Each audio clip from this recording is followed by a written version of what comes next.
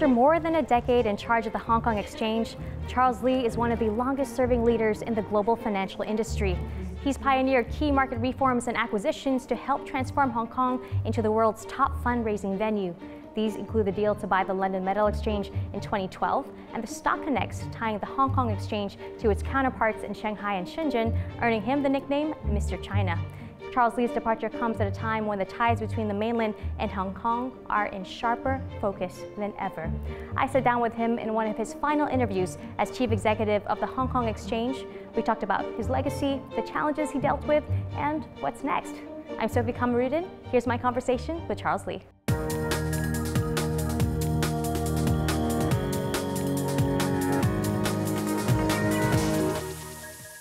Your announcement to leave early came as a surprise, but the environment has allowed for an opportunity for a smooth transition. But nonetheless, how can you leave? Why can you leave before your checklist is really finished?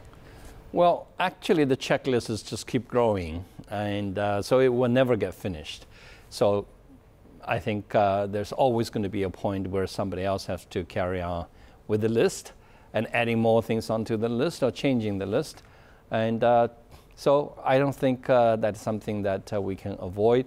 But the key is that it's time to potentially take a pause and have somebody else who hopefully with the renewed energy to do so. I still have a lot of energy left, but I think doing something for this long in one stretch is probably, I think we both can take a break. Now, we've seen that energy at work, the bourse. Under your charge, 11 years, so much was achieved, which had people asking why so much so fast. Can the exchange continue that momentum going forward? Well, I don't really think necessarily we made a decision to say that we have to really go very fast, or we have to get X, Y, Z done. But I do think when you keep asking questions about how can we do this better, why we are not doing that, why are we still doing this way? So if you keep asking questions, then the challenge is that things start to get onto the list. I think it's just lucky that during this 11 years, that China is going through a major transformation. And when China, such a big economy with its own financial system, making that sort of a move, being able to anticipate that, being able to find a way to work with it, it just creates a lot of momentum for you. But obviously, if you miss it, if you're distant, or if you're counterproductive with it, then obviously it can be also quite miserable. You've helped push Hong Kong to be a bourse among the top leagues, raise its global profile. You've managed to push through reforms like the dual listing in Hong Kong. How tough a battle was it to get regulators on side? Well, I think our regulator, people sometimes make a big deal about our differences with the regulator. So I personally think that our regulator and ourselves just sometimes have slightly different perspectives. And you sometimes lose patience, and they sometimes lose patience. But in the end, I actually consider that the relationship between Hong Kong Exchange and our own regulators have been a very constructive one. You've been willing to go on adventures, as it were, to take a leap. 2012, the acquisition of the LME. Unfortunately, not a follow-up goal with the proposed merger with the LSE. Yes. With that episode, what are your biggest takeaways? Do you think you had the support? We do have the support. We were very clear, very beginning, that there are 4 things we're going to want to do. When I started, 1, we want to connect the waters. 2, we want to change the fish. 3, we want to expand outside Hong Kong and outside equity. And lastly, we want to modernize our platform. So the acquisition is really our number 3 strategy, which is really expand beyond equity and expand beyond Hong Kong. And we took the first step, which is really LME, which is beyond equity to commodities and beyond Hong Kong to London. So that's a great venture that give us the confidence and give us the perspective and give us the experience to think bigger. But the LSE, we probably were a little bit late because we were trying to see whether Brexit is going to make a big difference on valuation, big difference on risk, on everything. And so we were left with either just sit tight as if it never happened, even though we fundamentally, decided to do it, with very broad support at the board and also other stakeholders. Or we do something. So I decided, okay, let's go and shake the tree. Maybe the apple will fall. If it does fall, it's our luck. It didn't. Then we walk home. What more could be done on the data and innovation front, upgrading legacy infrastructure, monetizing data, for example, at the exchange? Yeah, I think the exchanges are all, looking into the future, and increasingly are looking at data as an alternative, both as an alternative to leverage how to do trading better, but even over the longer period and the horizon, potentially trading data itself as an asset class. I think we are still a long distance from that second vision. But on the first vision, you see global exchanges really going out of their way, trying to build their data capabilities so that they are able to trade in its current financial system logic, but trade it more effectively because they have more greater access to data. So in that regard, the Hong Kong Exchange itself is probably not yet as advanced. But we probably are going to go through a slightly different direction. Charles, as you said in the past, a house is not built overnight. Renovations take time when it comes to the mission to upgrade the exchange. Is the house on solid ground? Are you satisfied with the foundation that you've put in place? We got a big house. We added big wings, big rings, and the big yard, and everything is big. But inside the core house, it's an older house. And it's built on very solid foundation. It's built on very solid but older technology. And we've been working at the technology at the house in so many ways that the house works like a clock. But it doesn't mean the house is going to be able to do modern things. I think into the future, we need to modularize it. It just means that every time we launch a new product, it takes a little bit longer than the next guy. Every time we do something, a change of risk management, it takes longer than the next guy. But in terms of reliability and stability, we are number one, globally number one. Everybody's system seems to have been something is down here, some outage over there. We had none of that for the last 11 years, and touch wood, we will never have that. Coming up, Charles Li on how he found the magic sauce to connect China and Hong Kong's markets. Hong Kong is now permanently on an irreversible track of connecting its market with China. And we just have to find new ways to move up.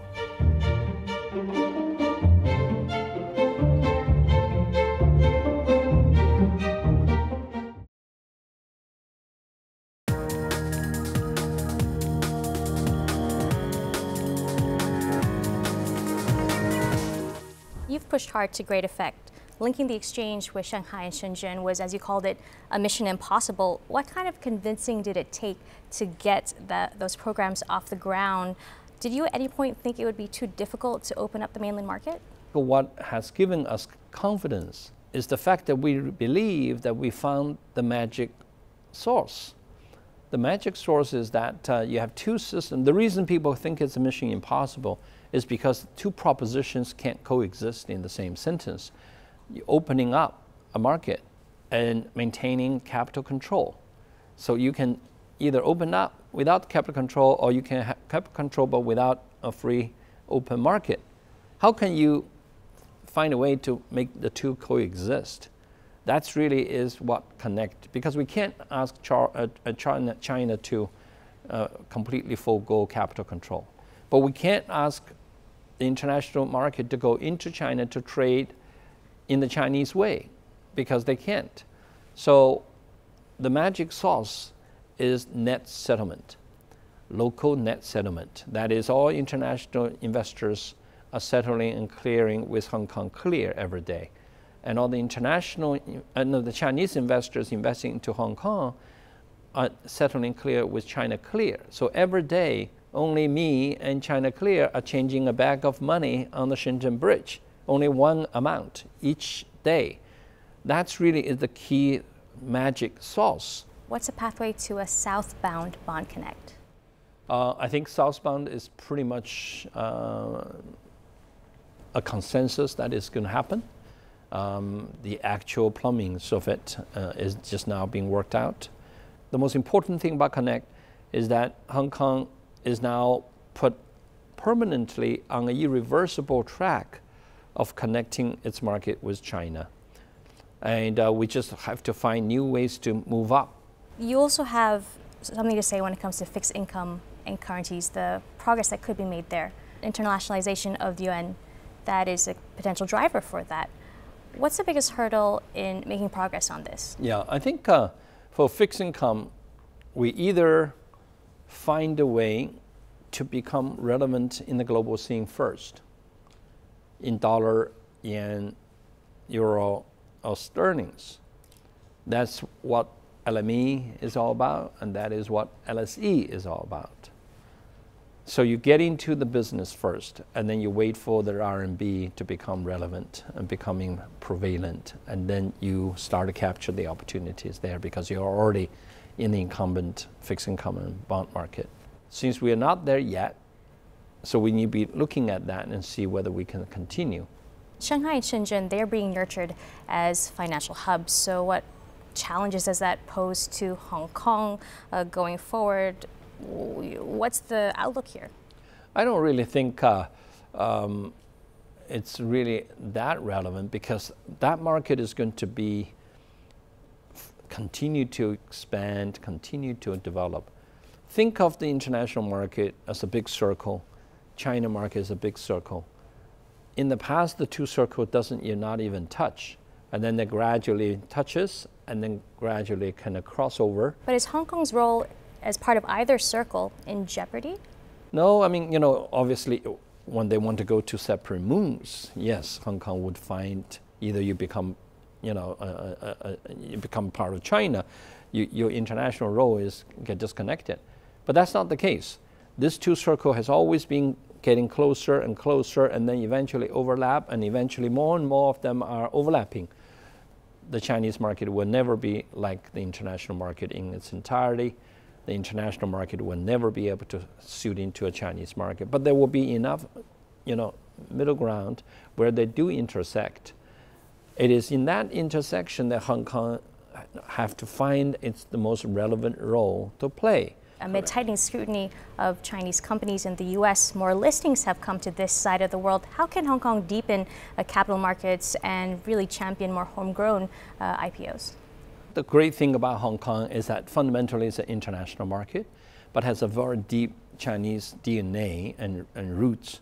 So it's naturally going to be a place where international capital finding the best Chinese company, and the Chinese capital finding the best Hong Kong listed entities.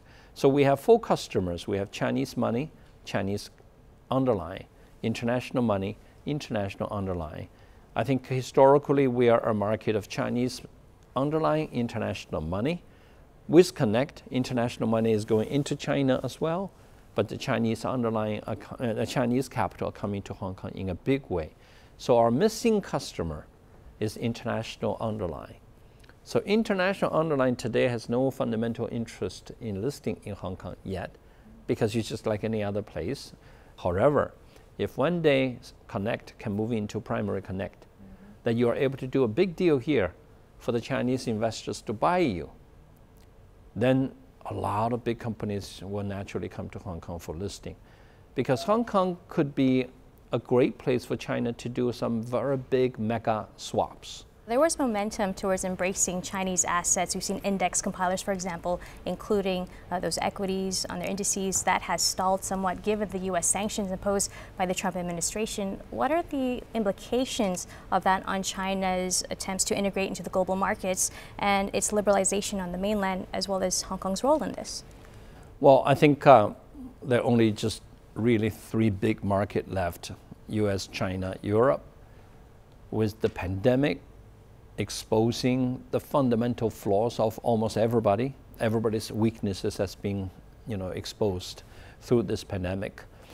But if you look at that global map, invariably you will walk away with the conclusion that China is the place where yield is going to be, because fundamental economic development is stronger there. The consumer class is growing there. The people are getting more wealthy. The currency is becoming stronger, and their supply chain is as resilient, as strong as ever. While this decoupling will continue to put stress on the respective economies of each other, I think relatively speaking, the Chinese market will become increasingly more important for global investors. So yeah, government, policy makers, individual political figures can always do whatever they wanted to do that could potentially create short-term temporary impact on a more localized target. But as I said, finance, money is like a water. You can't block water. There was a hiccup to that flow and Financial's IPO getting postponed. How did you feel about that? Obviously, everybody was anticipating, was looking forward to the biggest IPO in human history. That always carries with a lot of fanfare, a lot of profile. There's clearly a disappointment when that did not happen. But in the end, it's probably the right decision, because they do need to sort out fundamentally what's the relationship between the kind of financing activities that are driven largely by, alternative means through data or others, vis-a-vis, financial regulation, and how the two sometimes really are not really conflicting each other, but sometimes they potentially could become issues.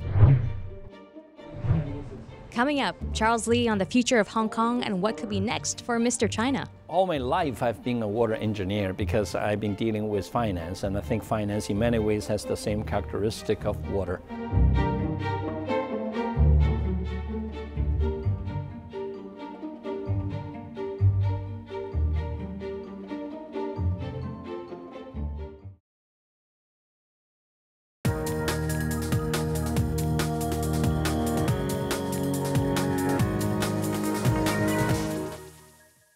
Charles, as you've stated in the past, the rule of law, having a talented financial services community, those are paramount in securing the future of the bourse and Hong Kong. Given the dramatic changes to the city's political climate, what kind of impact has it had on the exchange? Well, I think everybody is finding ways to adjusting to the changing landscape. Our society clearly has changed. The last 2 years has not been easy for Hong Kong. But the globe is changing. The kind of underlying conflict, the kind of underlying social inequalities, the kind of underlying, populist discontent against the elite is a global phenomena, is not a Hong Kong unique phenomena. I think in the end, for a financial market to truly thrive and succeed, you need stability, you need predictability, and all of that can only be guaranteed under the rule of law. And obviously when we talk about rule of law, it means a lot of things. It could mean a common law tradition. It could mean liberty. It could mean, a complete and due process. It could also mean, a higher level of security, national security. Every country also worry about a national security. Today, the good thing is that Hong Kong is back to normal. Hong Kong is back to stable. Hong Kong is back to rule of law.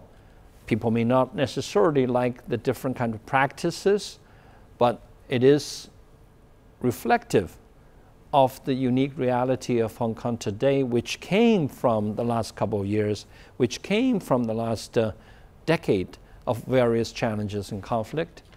we just have to find a way to adapt to it.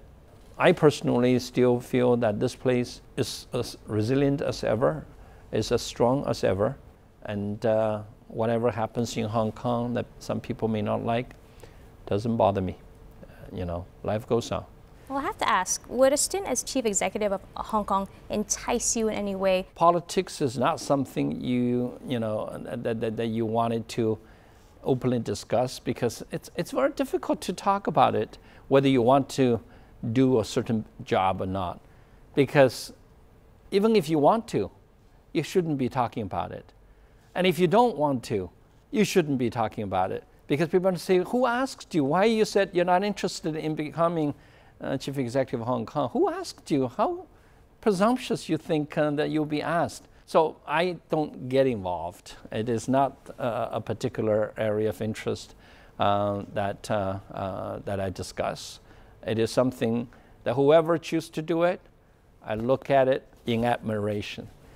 The makeup of Hong Kong's financial markets has transformed under your leadership at the exchange, with new economy players more prominently in the mix.